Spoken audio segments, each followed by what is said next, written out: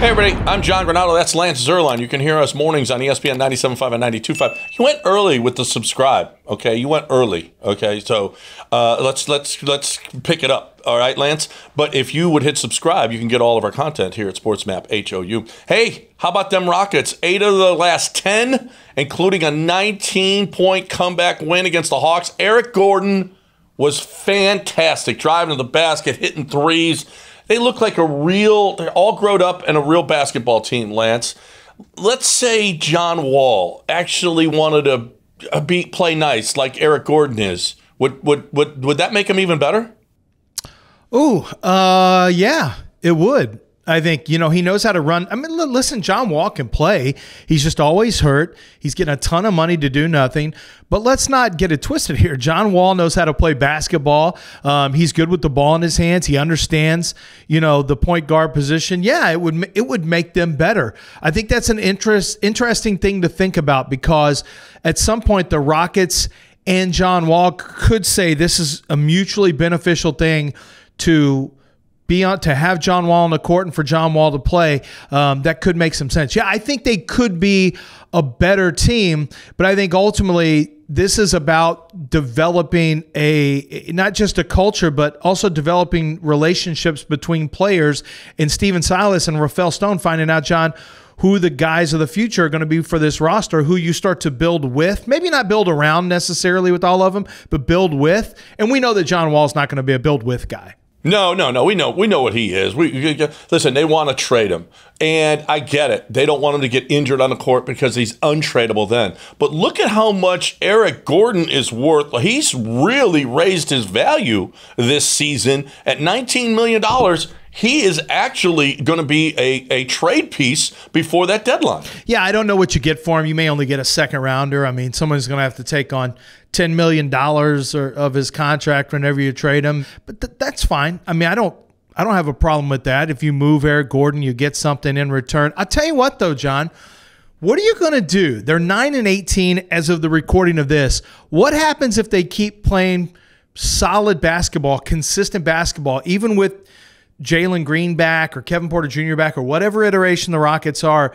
Would you consider keeping the veteran here if you're at the 10 or 9, you're 10th or 9th in the league and you think you've got a chance to get into that playoff scenario, even if you're on the borderline? Do you want to create a competitive situation for young players to sniff and strive towards that playoff mark? If the guys come back and they play pretty well, I think Eric Gordon is expendable. Don't forget, you're talking about all the same positions that the guys are all playing. No, that's true. And DJ Augustine can have his role too. Listen, if they make the playoffs this year, that's lanyap. That's just a bonus. That's just so great and so awesome.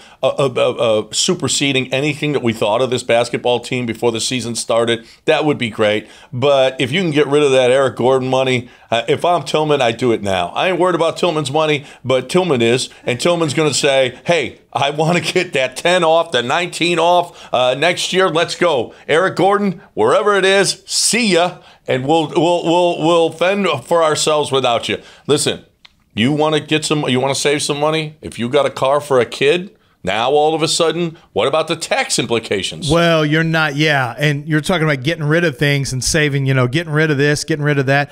You can move your car. You can get the car off your property. The car, truck, motorcycle doesn't work. They don't care. They'll come out there. They'll haul it off your property. You get a tax write-off. It allows you to write off the car, not the kid. And Houston Cat Academy is the beneficiary because they're working with Cars for Kids. For more information, to find out what the company's all about and how you can have them come take your car off your property, go to carsforkids.org. So what's the likelihood we actually see John Wall on the court this year?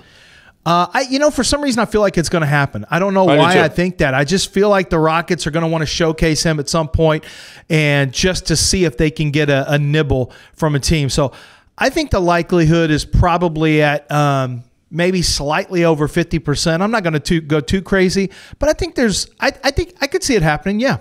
Well, I mean, Eric Gordon has been a sixth man his whole career, practically. He's starting now. This would be where John Wall was starting. I know they weren't going to guarantee him, hey, you're going to start for sure, and we can't give you all these minutes. But he would have been right now. And, oh, by the way, he might be later in the season. Like you said, if they do get rid of Eric Gordon, John Wall might be that piece that fills in for what Eric Gordon was doing and maybe make a run at the playoffs. He's got to eat that ego instead of just sitting there collecting $37 million and $41 next year. I mean, get on the court and play with these guys. It's got to be killing him seeing how well they're playing, and he's just sitting there. Well, is it killing him when he's buried in money?